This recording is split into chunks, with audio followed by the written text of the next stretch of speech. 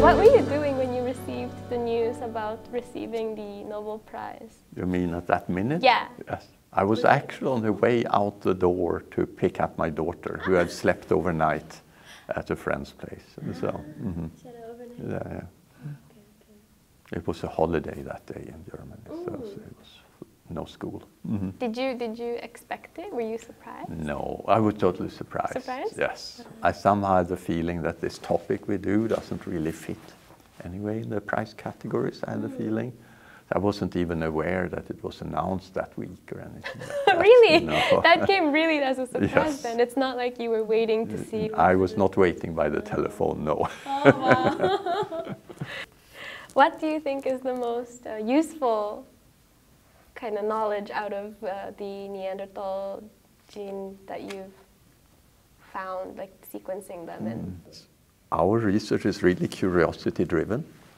In a way, sometimes I say we are just like archaeologists who make an excavation in a cave to see who lived here and what happened here. We make the excavation in the genome. So we sort of found out that we are very closely related to Neanderthals. We found these distant relatives of Neanderthals, the Denisovans that were in Asia. And that both these groups have contributed genetic variants to people today.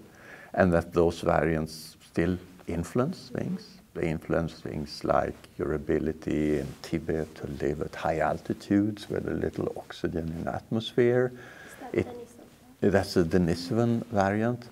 And it influences things like your sense of pain, your risk of miscarriages, or how you deal with infectious diseases, for example, today.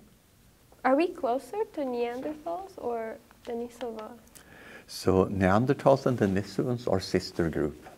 Okay. So there was a common ancestor of modern humans, Neanderthals and Denisovans, about 500,000 years ago or 600,000 years ago. And then about 400,000 years ago, there is a separation of Neanderthals and Denisovans. And all these groups mixed with each other when they met. So we have even in this cave site, the Denisova cave, found the first generation offspring, or girl, whose father was Denisovan and the mother was Neanderthal. So what was it that the Denisovan gene is about 0.2% in Asia, mainland Asia, and in Southeast Asia it's 5%? Well, so the overall contribution to present-day people, it sort of adds up to be about 2% of our genome. From everyone outside Africa come from Neanderthals. Okay. And we have different pieces of the Neanderthal genome. You and I would have different pieces. Then from Denisovans in mainland Asia, it's about 0.2% or so. And in Aboriginal Australians, Papua New Guinea, it's up to 5% Denisovans contribution. Yes. Do you have any hypothesis on why there it's a lot higher? I think there's a separate sort of mixture that happened. And one can also see that in Papua New Guinea, for example, is sort of more homogeneous Denisovan admixture. Whereas in Japan, for example, there are at least 2 different Denisovan groups that contributed. One of them is quite close to the genome we sequenced, and the other one is quite distant. Are there any other applications into knowing the Neanderthal gene?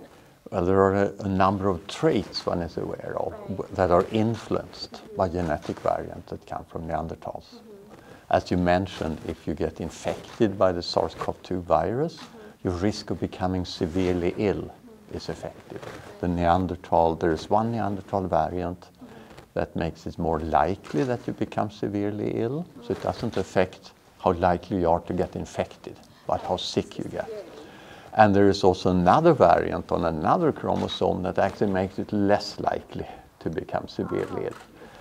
There are also other things. For example, there is a variant of the progesterone receptor, so that's a hormone that's important to prepare the uterus for pregnancies. And that Neanderthal variant for that hormone receptor protects you against early miscarriages. So there are a number of such variants that still exert their influence today. Do you think that the world really understands, like the public kind of grasps how amazing this is? In general, we are very lucky that the public is very interested in what we do already since many years. And I do think we do a type of science that is quite easy to explain to people. I think many people are quite fascinated about the idea that if your roots are in Asia or in Europe, part of your ancestors are actually Denisovans and Neanderthals, and that they have contributed a little bit to people who live today. How do you keep your passion going for so long? Is it just something that you absolutely love to do? Well, on one level, yes, it is sort of curiosity by yourself, but it's also very much a group. You know, you have a team of students and postdocs and technicians that work on this. And I think much of the enthusiasm is generated by the group, among the people. And I'm sort of carried along with that. My role is often to work with the first draft of papers that others have written. And then I think my enthusiasm is very much influenced by how good that first draft is. You know? If it requires very much work, I get less enthusiastic when I can just sort of steer it a little and discuss the concepts and ideas rather than work on the grammar or presentation. What will you be doing here at OIST? So we are particularly interested in genetic changes that we can now identify on the modern human lineage. So things that changed in 500,000 years since we had a common ancestor with Neanderthals and Denisovans, and spread to almost everyone who lives today. And that's an interesting set of changes because it somehow defines present-day humans as a biological group. So we are studying those, for example, by putting such changes into mice and seeing how it influences the metabolism or the behavior or the function of the brain. And we sometimes put them also into cells, so edit human cells back to the ancestral state and try to study the consequences of that. So we're very happy to be in this environment where there are lots of good neurobiologists, for example, around. Is there anything special about the facility, for example, at OIST that kind of attracted you to come here?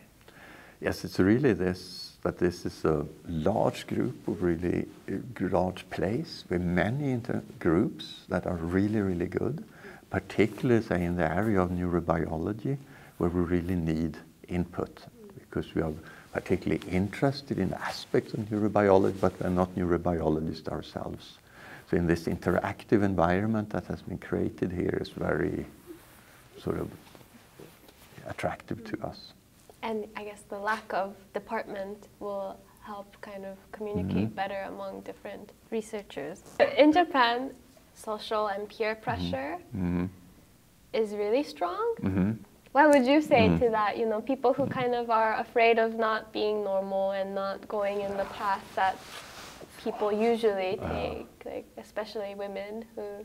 I mean, I would say that in general, science is a sort of very anti-authoritarian enterprise.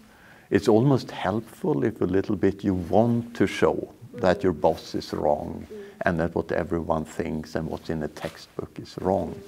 That is sort of a good sort of what should I say, sort of stimulation or sort of thing, trying to show that. It is problematic if you have a very hierarchical structure where you're afraid of your boss. If you're afraid to say something that may be stupid, for example, a good way to perhaps sort of work against that as a boss is to really ask the stupid questions yourself. So you show that, you know, I don't know much more than you about this. And when I don't understand something, I ask. And that's what we all have to do. What is the number one, or kind of like a rule of thumb advice you give to your PhD or graduate students? I mean, generally people wonder what they should do. I tend to say you should do what you enjoy and what you find interesting. It's you're generally automatically rather good at something you're interested in and enjoy. You tend to not like things that you're bad at. So, and then at least you have a good time while you do it.